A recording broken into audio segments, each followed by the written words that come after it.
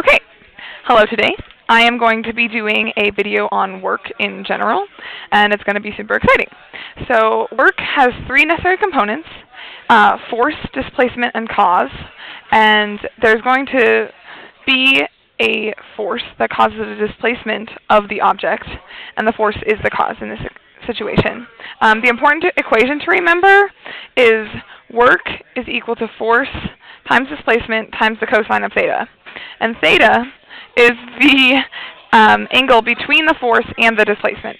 So if we see in this diagram that the force is being pulled here, so say you have a man pulling a box with a string. The force is going to be exerted up the string, but the box is going to be moving across the displacement this way.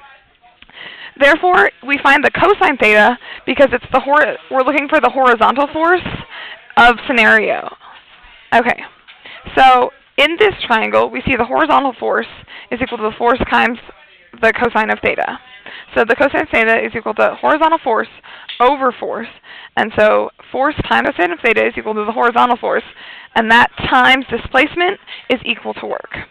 So we see that if theta is 0, the force is equal to the horizontal force. So the work is just force times displacement. If theta is equal to 90, work is equal to 0 because cosine of 90 degrees is 0. And if theta is equal to 180, it's negative work because the displacement is directly opposite the force. And therefore, the cosine of theta is equal to -1, and the force is negative. The work is negative if the force is positive.